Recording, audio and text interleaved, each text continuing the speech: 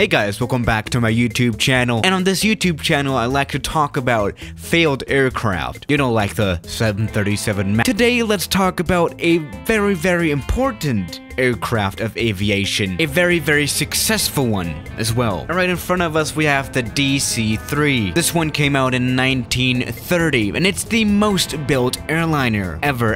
And when I say most built, I mean most built. 16,000 of these aircraft have been built. Now yes, there are planes like the Cessna 172 as well, which have way higher numbers, but these are not commercial aircraft. The Douglas DC-3 is. Actually, there are still a few hundred DC-3s flying out there, even though this aircraft is quite old. It came out in 1930, which you can tell by the design. As you can see, it doesn't have jet engines and also the windows are not circles, but squares, which actually used to be a thing back then. You can also tell this plane's age by the cockpit. As you can see, we don't have any modern screens or anything, which kind of makes sense, right? Also, the cabin doesn't look very modern. I mean, it looks kind of spacious, actually, I think. Yeah, people used to have a lot more space in these planes, you know, especially when you look at, you know, Ryanair or something these days. But yeah, let's go ahead and take off this plane first. Something that we have to keep in mind is that this plane is a tail dragger, which means that it doesn't have a nose landing gear, but rather a tail landing gear. So taking off is a lot different, and also landing is a lot different. You land on the front wheels, which is something you don't traditionally do on normal airliners, right? Or normal planes in general. Let's close the doors and let's go ahead and fly. Oh shoot, that is also a thing. Yeah, I think I overstressed the engines a bit there and we caught fire. That's not good. Yeah, you have to be very careful with these engines. I forgot. All right, let's try again. Gentle.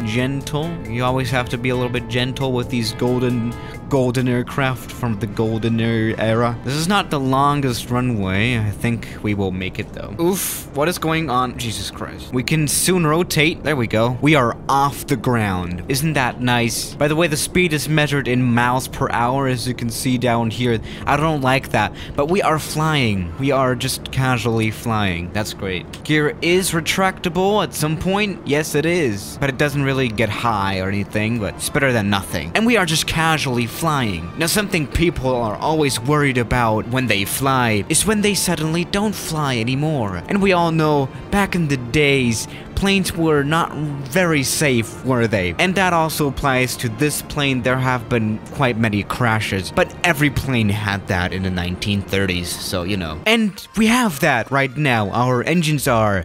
oh damn, those are some broken engines, or at least the props are kind of not in good shape. Let's try landing in the ocean or something.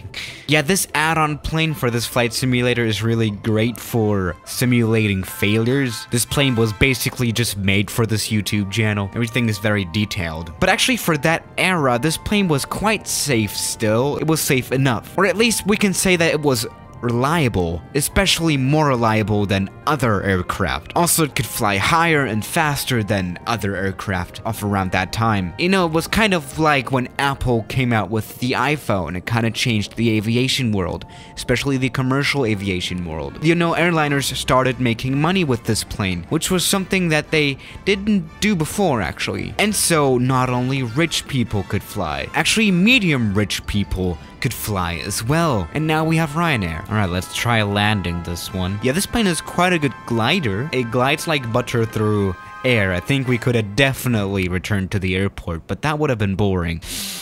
Now, by the way, this plane can seat around 30 passengers, which also is quite an amount for that time. I mean, this plane is almost 100 years old. There we go. Or not. There we go. We have finally landed. And now this plane has turned into a boat. Oh wow, it's actually sinking, isn't it? That cannot be good. I hope evacuation is quick enough. You know what? Let's try landing this plane properly now. You know, as I've already said, landing is quite an interesting business with these tail draggers. Now, a question that I've seen many people asking is, why were they so many DC-3s built? Why did they build so many? Who ordered so many? Now, first of all, this plane was also used in military military, the US used a lot of these planes. And if you know the US military, you know that they just like to own a lot of planes. And when I say a lot, I mean a lot. I mean, just 10,000 orders alone came from military, which is just crazy. You know, also back in the days, these planes were not really that expensive. I mean, this plane with inflation today cost around $1 million, which is not super much for a plane after all. And these planes also crashed a lot, so there were just a lot more of these around. You know, out of these 16,000 built, probably 6,000 or more crashed. Let's try landing this plane first though. Oh my goodness, touchdown sometime. Ouch. Yeah, you really have to get used to landing on the tail. Oopsie. Yeah, that was just for demonstration purposes, I promise. Yeah, I've seen better landings, right? I don't even want to know how many times something like this happened. And yes, if you want to fly a real DC-3, then there is hope for you. There are quite a lot of vintage airlines still flying this plane. There are just a lot of museums also operating this plane. You can find this plane a lot at air shows as well, so you can see the DC-3 in real life still. Again, there are still, I don't know, maybe even thousands of DC-3s flying around, especially for military. There's just a lot of them still. No, maybe this time our landing will be better, right? Oh goodness. Oh, or maybe not. Whatever this landing was, I don't know. It kind of seemed like a crosswind landing or something, but there's no crosswind. I don't know what's wrong with this. Oh. Now, later on, the DC-3 was mostly replaced by planes like the Super Constellation. And if not, it was definitely replaced by jet airliners, which became a thing around 20 years after this plane came around. And we have broken just another DC-3. So yeah, guys, thank you for watching today's video. And I'll see you tomorrow. As always, good night.